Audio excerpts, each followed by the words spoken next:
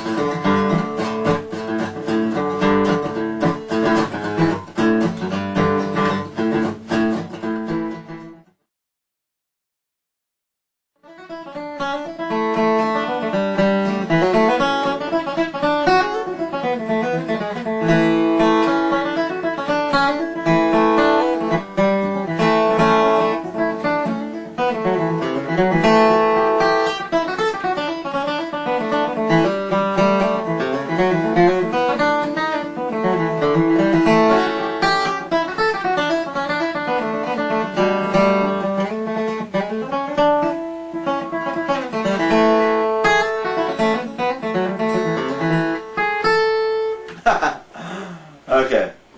Well, there were some definite mistakes in there. I mean, I got totally derailed on one, but I was looking for something in there, and I kind of honed in on it. I came back to it, and I messed around with it a little bit. I got a little bit closer and closer every time to that idea that derailed me the first time. And so that's improvising for me. And that's also practicing improvising right there. You see, I wouldn't do that in a jam session. I mean, I wouldn't go that far out on a limb. But here at home, you know, nobody's listening, you know, tapes on, that, you know, so you got a record of this, but